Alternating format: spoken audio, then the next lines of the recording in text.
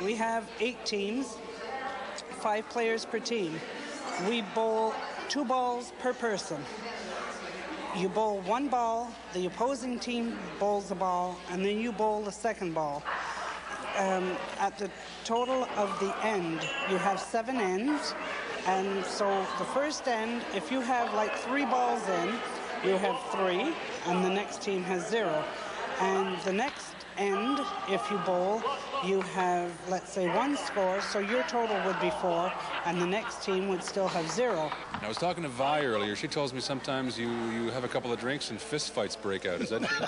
I don't think so. No, we're very, although the competition is tough, but we're very friendly, you know.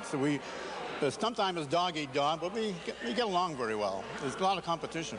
And you work all the way down to the 7th end.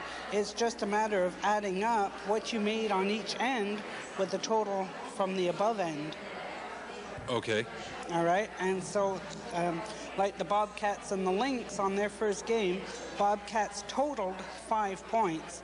The Lynx got a total of 4 points. What's the plural of lynx? Shouldn't it be lynxes? I don't know. So, Mr. Watson, that's a great tie. Where did you buy the tie? It was on sale at Eaton. Would you like a mint? No, thank you very much. Would you like a mint, Mr. Watson? No, thank you. Okay, sorry. I threw you off there, okay. No, that's all right. And so the Bobcats would get 2 points for this game, and the Lynx would get 0.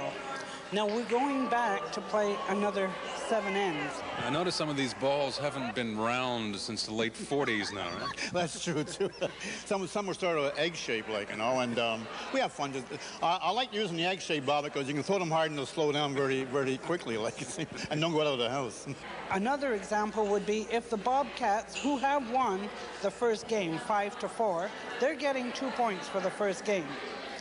If they happen to win the second game, on the total, they would end up with 4 points for the day, and the Lynx would get 0.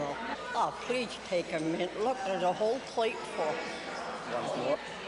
And each week we put up a score sheet, and so that the teams know in which category they're.